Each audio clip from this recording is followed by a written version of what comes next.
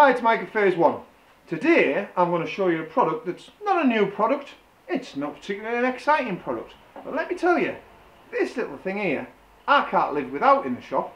I use it all the time for doing demonstrations in the shop. We use it a lot for when we make the videos for the lighting. And I think it's just a really useful piece of kit.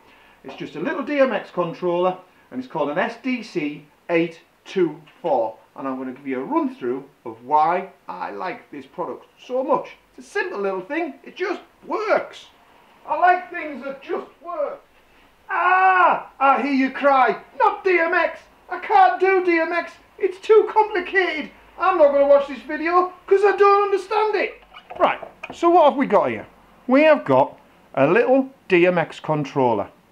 It's not a programmable controller. So if you're looking for a product that you can program up and set scenes and get it to remember all the bits and bobs and fizzy-wizzy things you want it to do, this is not that. This is a very simple DMX. Yes, I said simple DMX. I can only control one fixture or groups of the same fixture. So if I've got, let's say for instance, 4 American DJ pocket spots, I could control 4 American DJ pocket spots from this. But I couldn't add on the end 2 other fixtures. We're only going to be able to control one group, and we're going to have very limited control as well. But when we do our videos in the shop of moving heads and things like that, and when we do our demonstrations of moving heads in the shop, we like to be able to show the gobos very quickly, we like to be able to show how bright it is, and we use this product.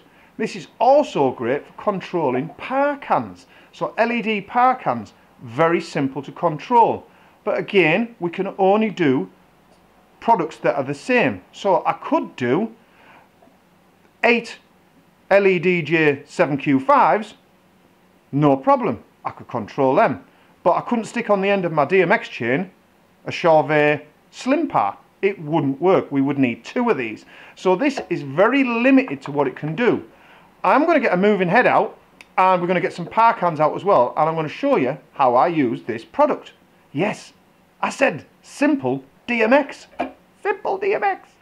Right, so this is an LEDJ 7Q5 RGBW power can, and we're going to set this up with this, my favourite little controller, simply, yes, simply using DMX.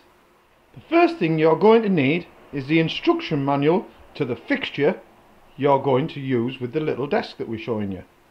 In this instance, it's the instruction manual for a slimline 7Q5 and a 5Q5. So you want me to read an instruction manual?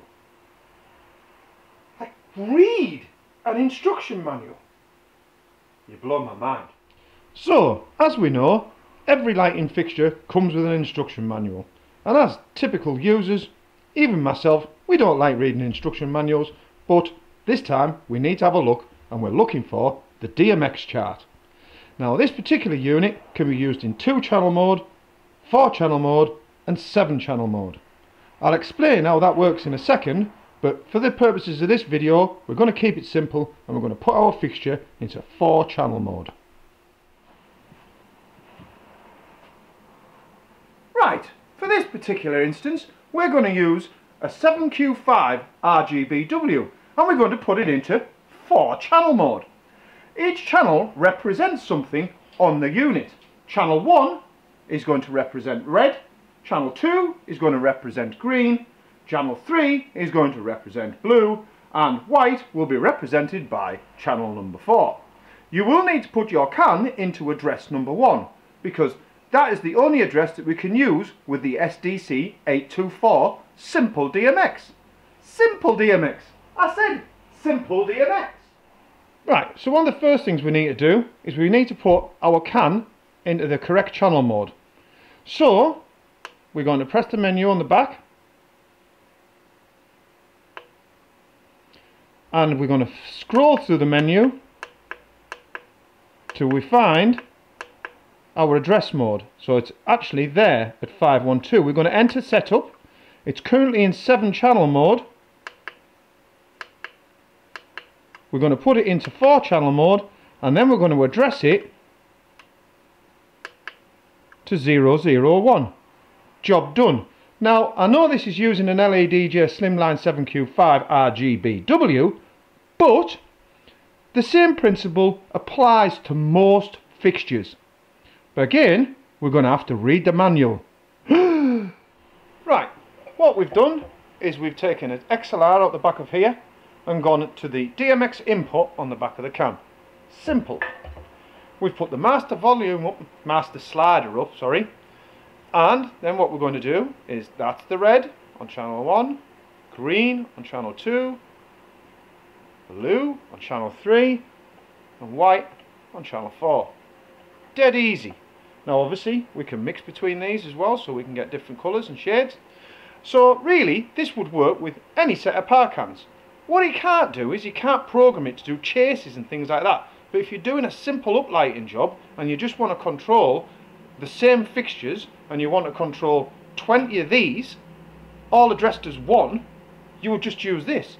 Very, very simple. But you can also use it with other things. The next thing I'm going to show you is it working with a moving head. Right, well that was easy. Let's get a little bit more complicated. Now we're going to put this onto a moving head fixture and to show you how I can take control, very simple control and limited control, but of every single channel that this particular unit has to offer. This is an Equinox Midas spot and it has 3 channel modes. It has channel 1 mode and then 10 channel mode and 13 channel mode. Now obviously we can control more aspects of the unit and more functions on the unit using 13 channel mode. But this is a bit unusual, this product. 1 channel mode is basically, it will let you access all the show modes. And I'm going to show you how that works as well on this video using our little simple DMX controller. Well, what we'll do, let's get it fit up and let's decide what channel mode we're going to put it in. Right, so we're going to put our moving head into 10 channel mode and we're going to address it 001. Channel 1 is going to represent the pan, channel 2 represent the tilt, channel 3 the pan and tilt speed, channel 4 the master dimmer, channel 5 is going to control the strobe, and channel 6 is going to control the colours, which I'll come to in a second, and channel 7 is going to control the gobos. Channel 8 gobo rotation, gobo, and channel 9 is going to control the prism, and focus is going to be controlled by number 10. Now when it comes to the colours, there's obviously lots of different colours in this unit and there's lots of different gobos. Let me show you on the desk how that will be represented. So coming back to our little control unit, each fader goes from the bottom to the top. The bottom being 0, the top being 255.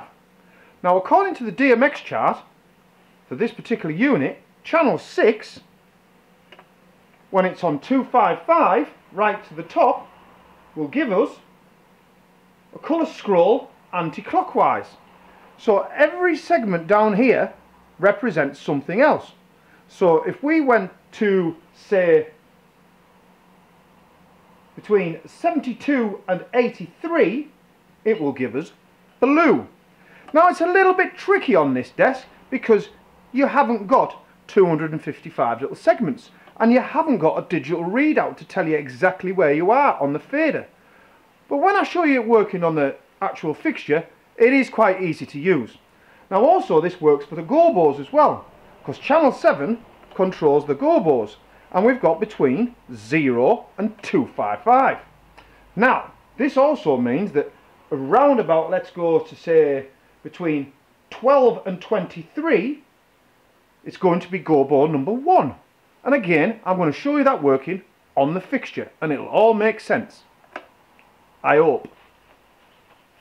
Right, we've put our moving head into address number 1 and we've put it into channel mode like I explained on the chart earlier. We've connected our little simple controller. Remember, we have to address this as 1. This particular little unit is a very, very simple controller and it's very limited. We can't program, but we can take control of our fixtures. So now, as you can see, I can turn it round and I can pan it up, and I can now access all the fixtures, all the features of this particular fixture. So if I put that up full, now we've got some colour. What we're going to do is go and project this against the wall, and I'll show you how I can access all the other bits and bobs. So we've got our moving head plugged into the desk, and we're going to start moving the faders around that we talked about on the channels on the chart that we showed you earlier. Right, so going to fader number 6, we can start to select our colours. Now I'm just slowly moving them up, and we can see we can scroll through the colours. And the colour splits, and all the features that that channel strip on the little controller gives us. I think when we get right to the top, we will get a colour scroll, so that's right to the top, and I'm pulling it back, it will slow it down.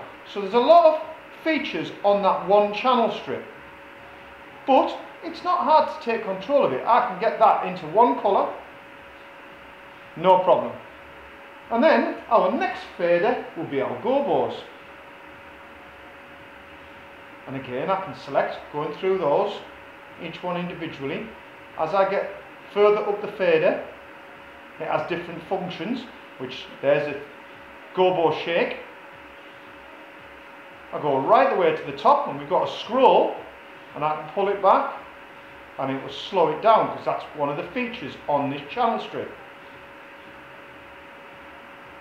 So, dead easy to select a gobo and select a colour.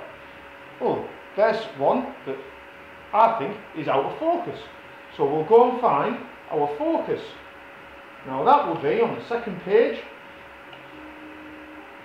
And now you can see I've got hold of the focus. Out of focus.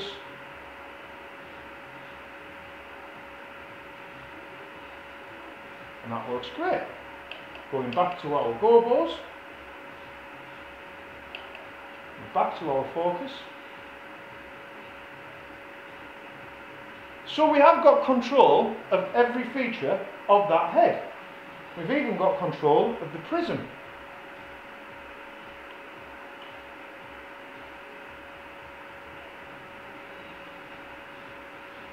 And we've even got control of the rotation, which was on 8.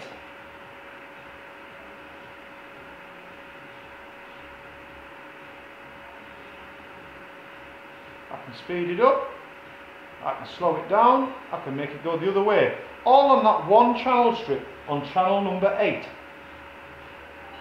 So we do have very simple control.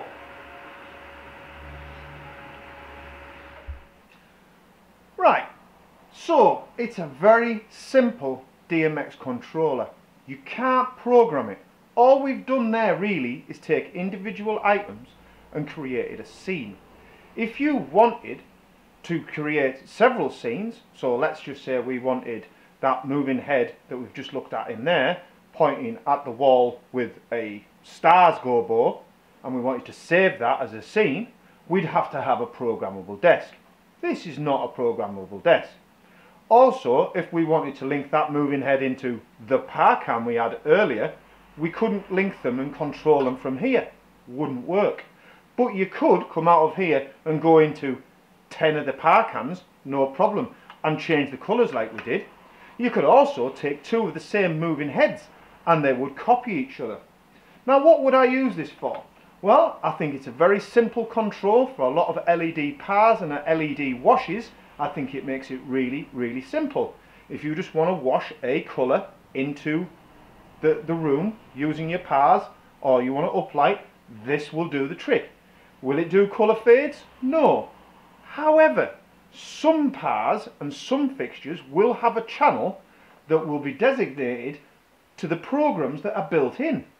So you will be able to find that on the DMX chart. You're going to have to read the instructions, and let's just say, well, we were using 4-channel mode, and let's just say if it was 5-channel mode, this may select the built-in programs and fades, and this one might speed it up or slow it down. So you can use it. It's very versatile up until a point. We can only control items up to 24 channels, and we have to have our master dimmer. up. Other things that we could use this for, I know if you wanted to put a gobo on a wall with a moving head and select it and just leave it there, it would work and you'd be able to do it. So say for instance at the beginning of a wedding that you wanted to project some hearts onto the floor. Now you would have to have, because you've got to think about this, you would have to have your moving heads above you, and then you could point them down, both, because they're both going to point the same direction. If we pan them to the left, they're both going to go to the left. So you won't be able to bring them in because you can't invert them. So you are limited to what you can do with this, but it will give you some simple control. Also, if you remember earlier, I said with that particular moving head, the Equinox Midas, it has a one channel mode. So you can stick it into one channel mode. And you have very limited access because you're only going to be able to use this fader. But with that fader, because that unit has one channel mode, you can access show 1, show 2, show 3, show 4, show 5, show 6, show 7 and 8 and a forward facing show. So you could actually select different shows. Now that's just a bit of an unusual product, so maybe it might be interesting if you start looking out for some fixtures that do have a one channel mode. Right, so what have we learned today? That was the SDC 824, a very useful little tool, but we must remember it's a very simple DMX controller. Very simple. All the addresses have to be 1. Channels equal fixtures features. So we need to go and find out what each individual feature is and which channel it's on, which will be represented by a slider on the controller. All the fixtures that you're going to link together, because you can link several together, like I said earlier, must be the same. Read the manual for the fixture for the DMX chart. I know we don't like reading manuals. I don't like reading manuals. But you must read the manual. It cannot be programmed.